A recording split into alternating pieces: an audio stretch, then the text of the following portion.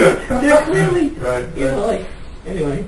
So one of the things we talked about on the call, which I didn't record, was how long it took from, like, when we sat down. Yeah. People aren't going to believe this, by the way. I know, and that's why I'm trying to do these videos, because I sit down with people for a full day usually, and 9 times out of 10, it was what, 5 hours or first session? 4 or 5 hours. It was. I remember I was exhausted.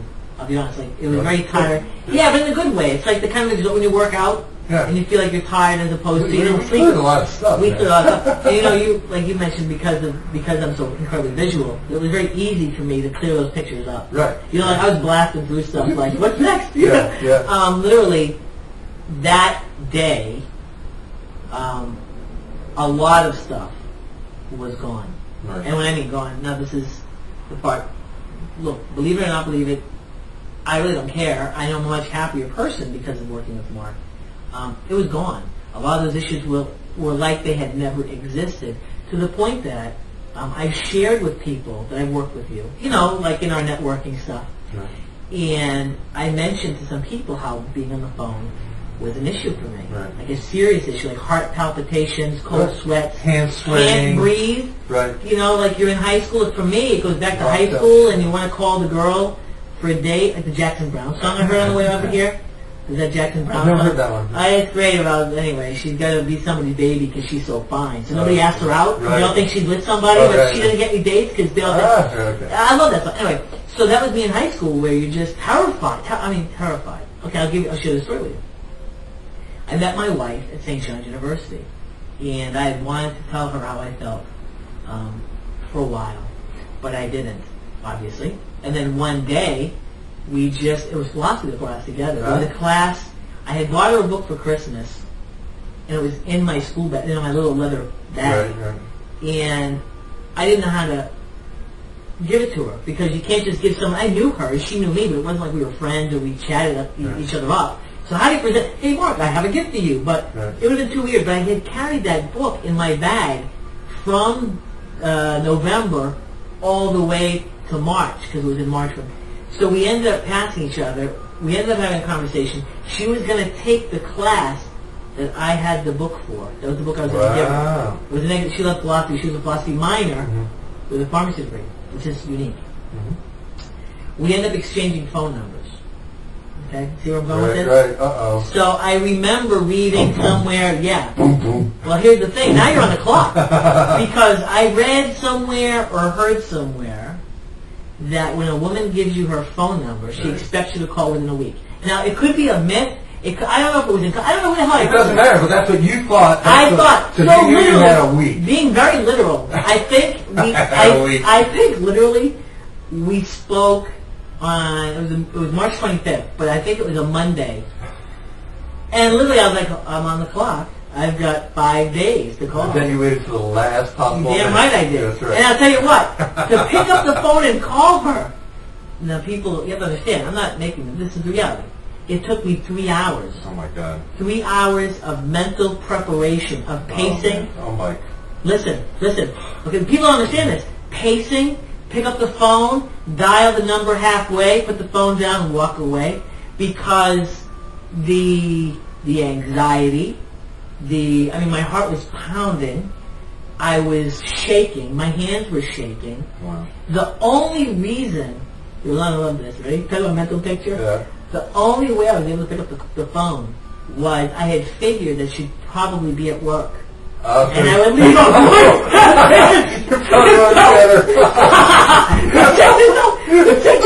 So I call. That's classic.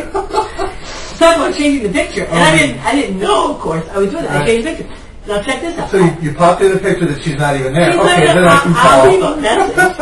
And guess what happened? She was there. She answered the phone. And I nearly shit. Check this out. I literally told my wife, okay? I told her, I said, not hi, how are you? My first words on the phone were, oh, I thought you'd be at work right now. Which is why I called you.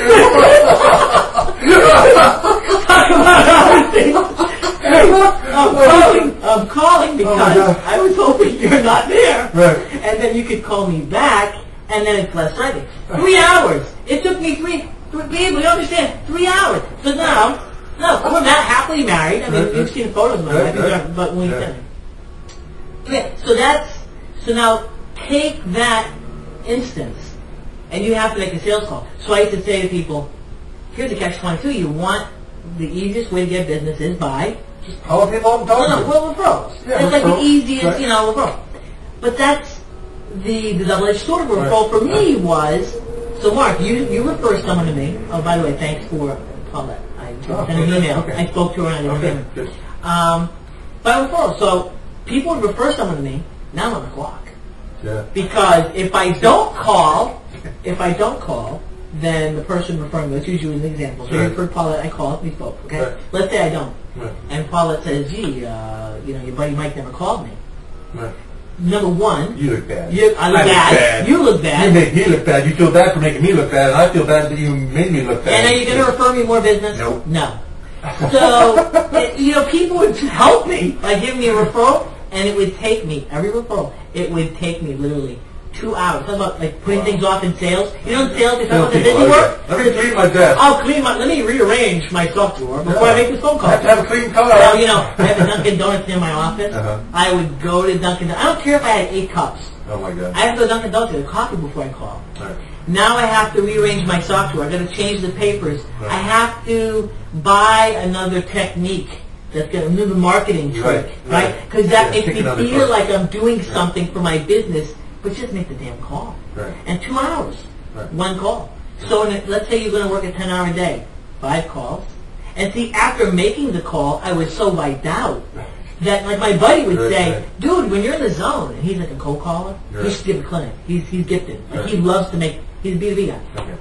B2B guy, folks, that means business to business. Yeah. He's like, when you're in the zone, Mike, you have a good call. You should feel pumped up. But like, you never got in the zone. Zone? What zone? What zone? The terror zone. The terror zone. It's like the demilitarized zone with all the barbed wire. I was so relieved but exhausted after making the call that I would have to reward myself for making the call. And rewarding myself was not making another damn phone call. Right. I'll do that tomorrow. One call a day. 1 call, 2 calls a day. Man. Email, thank God for email. I got so much business done by email because that's less threatening. That's just, that's writing. Right. That's easy.